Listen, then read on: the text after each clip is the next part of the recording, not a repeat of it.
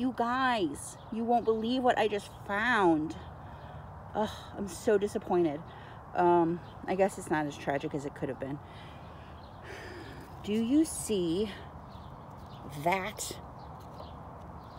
It looks like there's holes in it, but it's not. The top layer of skin of the leaf is still there. So there's just transparent spots in the plant.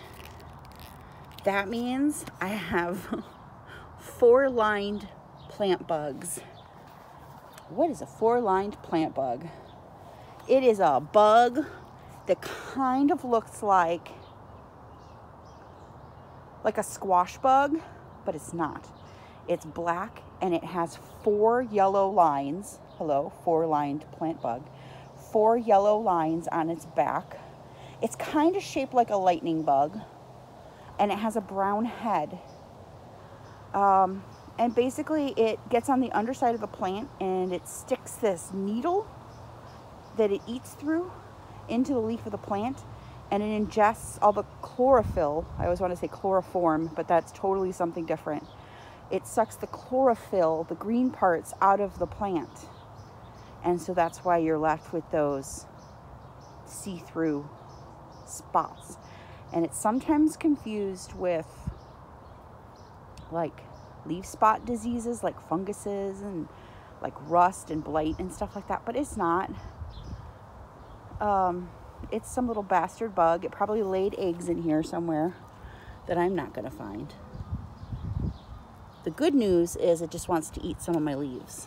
So the damage is so inconsequential from one little bug that it might not be worth it. Unless it did have babies, and then it's going to eat my whole plant. And of course it's my prettiest pepper plant. So things you can do if you find this weird thing on here. You can use neem oil. It's an organic oil. They just don't like the smell of it. It doesn't kill anything. It just keeps them away.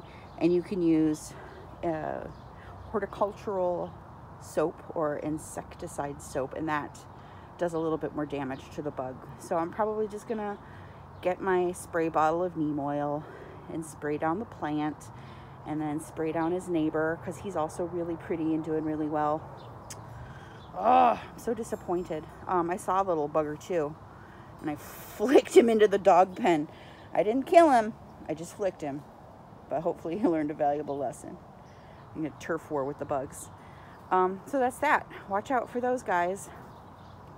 They're not as bad as Japanese beetles, but they are annoying. They'll have little babies. That's not one. I don't know what this is. I don't know what that guy is, but you too. Get. They're little nymphs. They're little babies that are going to hatch on this plant if they had babies in my plant. My pregnant plant.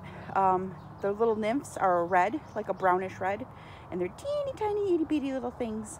So you have to keep an eye for those.